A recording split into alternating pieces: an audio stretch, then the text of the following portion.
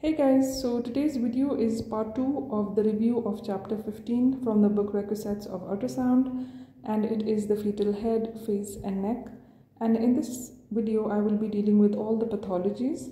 The previous video, which was part 1, had dealt with all the normal structures of the fetal head. So first up, we'll talk about the dilated lateral ventricle and the dangling choroid plexus. In this image, you can see the choroid plexus indicated by the two short arrows. Its anterior end is attached to the medial wall of the lateral ventricle, and the remainder of the choroid plexus is dangling towards the lateral wall, which is indicated by the arrowhead. Now in this axial image, you can see a diminutive choroid plexus in an enlarged lateral ventricle. The choroid plexus is indicated by the short arrow. Now I'll talk about ventriculomegaly and its severity. In this image, you can see that the atrial width of the ventricle is 1.14 centimeter. So this is mild ventriculomegaly. Now in this image, the atrial width of the ventricle is 1.4 centimeter. So this is moderate ventriculomegaly. In this image, the atrial width is of 2.57 centimeters, so this is severe ventriculomegaly. So what are the CNS etiologies of ventriculomegaly?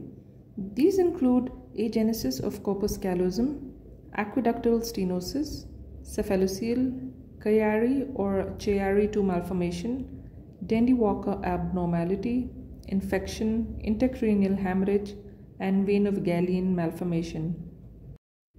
In this axial image, you can see the dilated third ventricle. The third ventricle is normally a slit-like structure. It is a bit difficult to visualize, but as it is dilated in this image, you can clearly see it indicated by the arrow.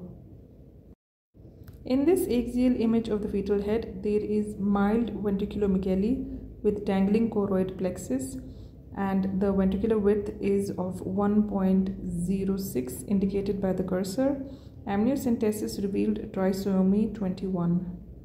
Now in these next few images, I will be talking about the aqueductal stenosis. So what is the aqueductal stenosis?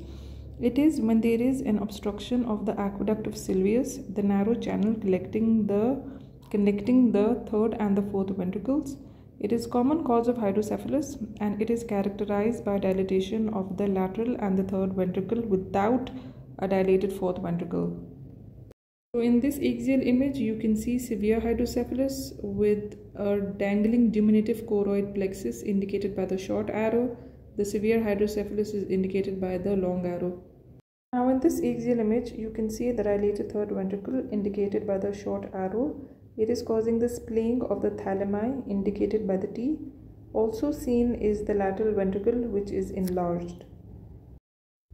Now in this image, you can see that there is no evidence of the dilated fourth ventricle in the expected position of the anterior portion of the posterior fossa. So these findings indicate that it is aqueductal stenosis, as there is enlargement of the lateral ventricle and the third ventricle, but the fourth ventricle is not dilated.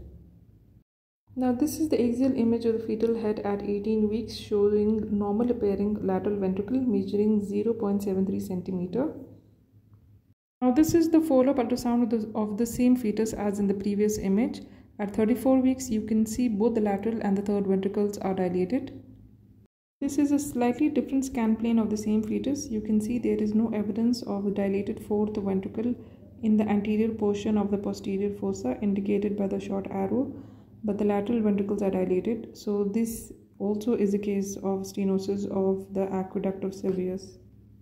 Now this is the image of fetal hydranencephaly. It is a rare condition in which the cerebral hemispheres are replaced by large fluid-filled cavity secondary to occlusion of the middle cerebral or internal carotid arteries. Hydranencephaly is a lethal condition. You can see in this image there is no cerebral hemisphere.